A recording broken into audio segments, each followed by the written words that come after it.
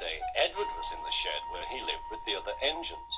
They were all bigger than Edward and boasted about it. "The driver won't choose you again," said Gordon. "He wants strong engines like us."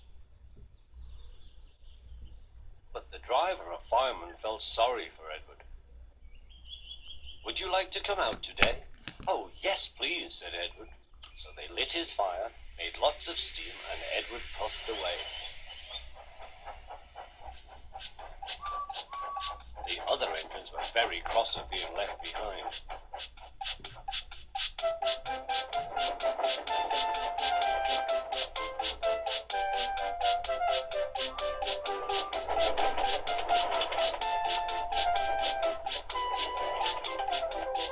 Edward worked hard all day. The coaches thought he was very kind, and the driver was very pleased.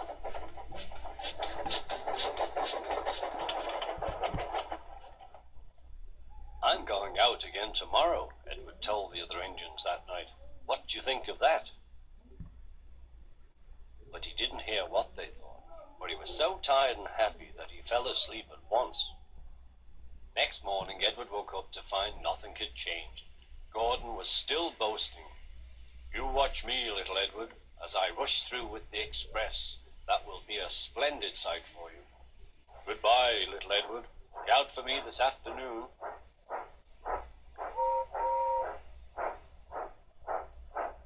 Edward went off to do some shunting. He liked shunting. It was fun playing with freight cars. He would come quietly and give them a push. Then he would stop and the silly freight cars would go bump into each other. "Oh," they cried, "whatever is happening?"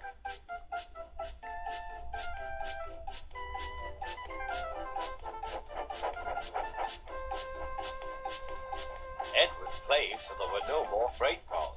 Then he stopped to rest. Presently he heard a whistle. Gordon was very cross. Instead of nice shining coaches, he was pulling a very dirty freight train. "A freight train, a freight train, a freight train," he grumbled. "The shame of it, the shame of it, oh, the shame of it." Edward laughed and went to find some more freight cars. Then there was trouble. "Gordon can't get up the hill," the porter called to Edward's driver. "Will you take Edward and push him, please?" They found Gordon halfway up and very cross. His driver and fireman were talking to him severely. "You're not trying." "I can't do it," said Gordon. "The noisy freight cars hold an engine back so." Edward's driver came up. "We've come to push." "No use at all," said Gordon. "You wait and see," replied Edward's driver. They brought the train back to the bottom of the hill.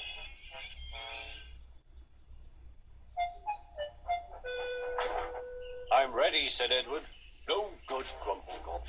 They pulled and pushed as hard as they could.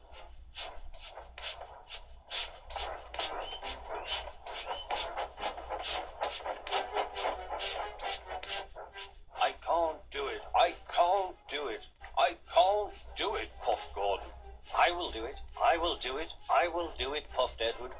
Edward pushed and puffed and puffed and pushed as hard as ever he could. And almost before he realized it, Gordon found himself at the top of the hill. "I've done it, I've done it, I've done it," he said proudly. He forgot all about kind Edward and didn't say thank you. Edward was left out of breath and far behind, but he was happy because he had been so helpful. At the next station, he found that the driver and fireman were very pleased with him. The fireman gave him a nice long drink, and the driver said, "I'll get out my paint tomorrow and give you a beautiful coat of blue with red stripes. Then you will be the smartest engine in the shed."